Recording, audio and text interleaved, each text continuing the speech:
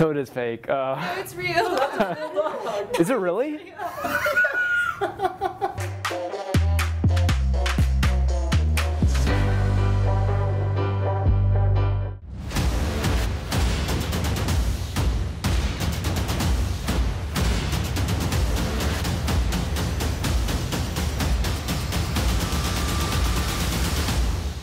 It's not something that's gonna bite me, right? It's squishy. It feels it's warm.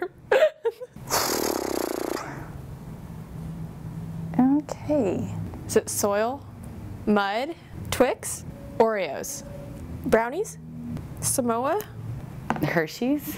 Toll House chocolate? Is it old Valentine's Day chocolate? Is it a s'mores?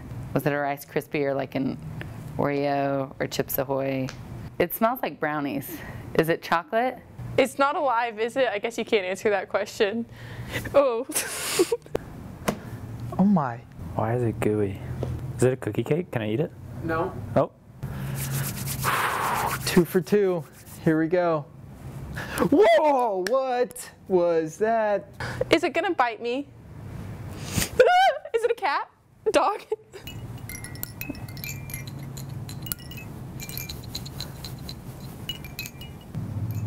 Where am I?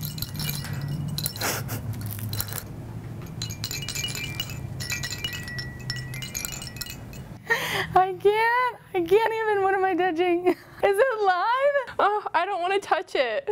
I'm scared. Dude, is that like is it an animal? Is that cotton candy? Did it just move? Is it a stuffed animal or is this a living thing? Oh my gosh. Is it a rabbit? Do I have to put my hand in there? Ew. This is great right here. Ew. Ew, it's warm. Ew. Ugh. Oh, gross.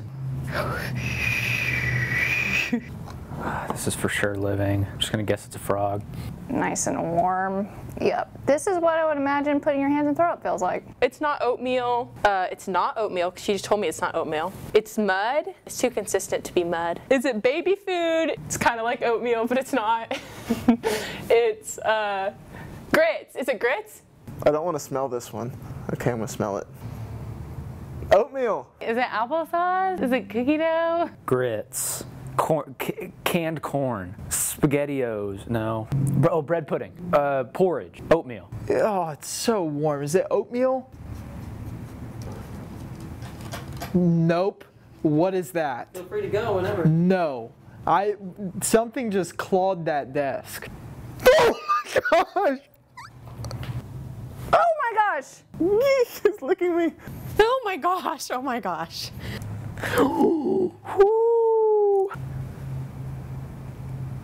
I feel like something's gonna bite me.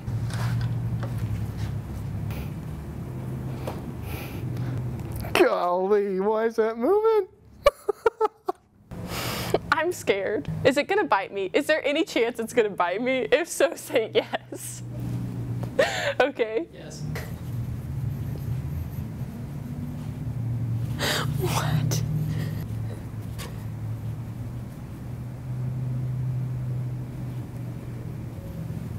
Oh my gosh.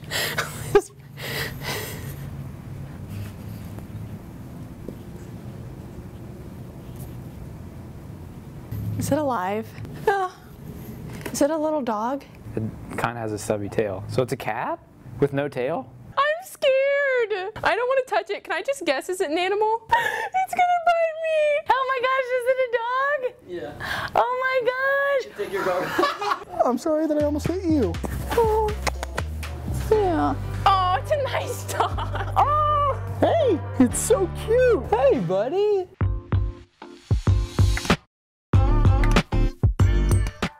What's up, guys? It's good to be back. Last weekend in 1 Peter 2, Ryan left us with a question of how does your life represent Christ? And this week, I've got one big thing for you, and that is that the gospel changes how we live and how we relate to others. And to illustrate his point, Peter is going to begin chapter 3 talking about what may feel like a little bit of a left turn with husbands and wives, which, hey, don't tune me out. In fact, turn me up. Turn that volume up. And here's what it's probably a little too loud. Well, just turn me back down a little bit. Here's the reality. These truths that we can find in this passage apply to you. Even though I know that you're not married, right? Nobody's married in Wake. Oh, Jacob, they're like 14 years old. That's right. But here's the reality. First, to the girls. He says, do not let your adorning be external, the braiding of the hair and of the putting on of gold jewelry or the clothes that you wear, but let your adorning be the hidden person of the heart with the imperishable beauty of a gentle and quiet spirit, which in God's sight is very precious. Take a moment, and I want you to think about the top 3 or 4 people that you love to spend the most time with. Think about what makes them who they are and why you want to be around them. My guess is that it has more to do with what's on the inside than what's on the outside. Take this note down. Let your beauty be found internally, knowing that you are a child of God. You've been loved by Him, sought after by Him, chosen by Him. So look, you don't need to be Instagram famous in order to be loved and liked and feel valuable and important. Besides, the people that you love spending time around aren't the ones that care so much about how they look and what they're wearing and all consumed with themselves. They're people that are kind, that are others focused and others centered, willing and ready to serve those around them. Be those kind of people, because that's what the gospel does in our life. And to the guys, listen to verse 7. Likewise, husbands, live with your wives in an understanding way, showing honor to the woman as the weaker vessel, since they are heirs with you in the grace of life, so that your prayers may not be hindered. And guys, I know that Peter is talking about how husbands treat their wives, but here's what's true for all of time, is that real godly men honor and respect women because they are God's daughters, our sisters in Christ. And so we honor them, respect them, value them, encourage them, build them up. We don't tear them down, but to take some of Jesus' words, we love them as we love ourselves. And so the question becomes, how do we do this? And it's the one big thing. It's the gospel. And Peter reminds us of the gospel in verse 18. For Christ also suffered once for sins, the righteous for the unrighteous, that He might bring us to God, being put to death in the flesh, but made alive in the Spirit. Guys, that is the gospel.